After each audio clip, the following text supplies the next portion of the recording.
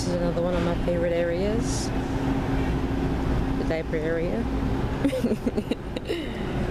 Oh my goodness, this is awful.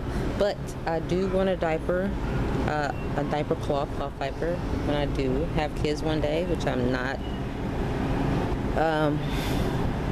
Yeah, I've made a mistake before with getting regular diapers. So now I'm definitely into the idea of doing cloth, because this is so expensive. Like, even this is like cheap, but it's still expensive.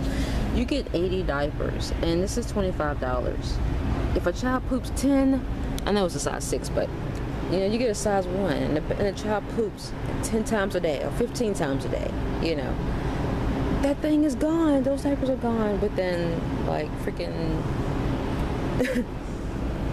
it's gone in like freaking days. Not even days. It's like 2 or 3 days. The diapers will be gone in a week. $35 a week. $35 in half a week.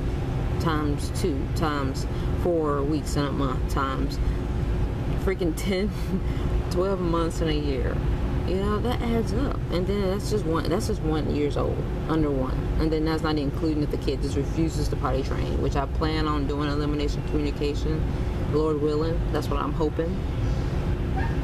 Oh, it's ridiculous. And then the child, some kids don't learn to potty until they potty train to 2 or 3. That's crazy. Look at that price. And then if you have more than 1 kid, that's why they say it's expensive. That's why you gotta think outside the box. Think old-fashioned, old time, where they used to do cloth diapers and breastfeed and things like that. Like you don't have to be that expensive. It's crazy. Tell me what you think. Leave a comment.